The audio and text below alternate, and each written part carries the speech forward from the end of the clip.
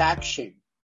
So now I want to solve the problem in quantitative, like math, or how I answer, or how I find the correct answer from questions.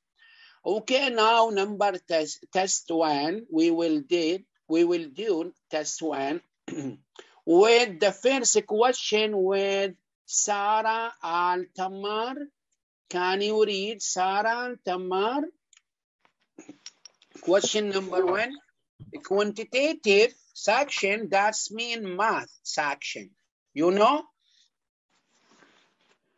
Okay, now Sarah, go ahead. Age is quarter the age of his father. And his father, Khalid, is 3 years older than him. If his father's age was 36, what is Khalid's age?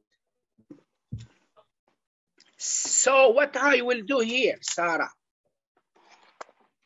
I think this is the second part, right? This is the second part in Mawhiba, because the first part is English language. We finish it language. Now this, the second part is math language. Oh, sorry, math section. Okay, now Sarah, what I will do here? Can you answer? Can you help me to find the answer, Sarah?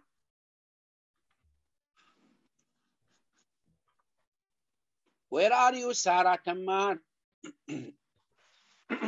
Excuse me, page what? I am having the book. I want to open the page. It's page what? Yeah. No, this is from a notebook. Now this from a book, yes. Hamid's age is a quarter the age of his father. What's the mean of the quarter? If he asked me the quarter, to give a quarter, so you divide it by 4. Did you take division in your school? Yes. Yeah, did you take it? Right, good. Okay, now Hamid is a quarter the age of his father. I didn't take it. Yeah. You didn't take? Who? I didn't take it yet. Just now we're learning. Now. You know, right? Division, that's opposite.